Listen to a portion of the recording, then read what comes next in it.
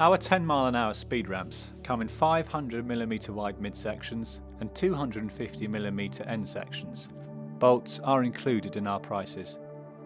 Installation is straightforward using a 26mm drill bit in tarmac and a 13mm drill bit in concrete.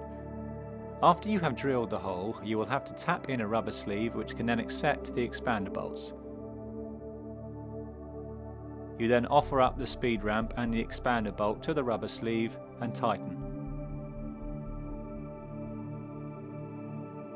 Remember to let us know if you're drilling into tarmac or concrete so we can provide you with the correct bolts free of charge.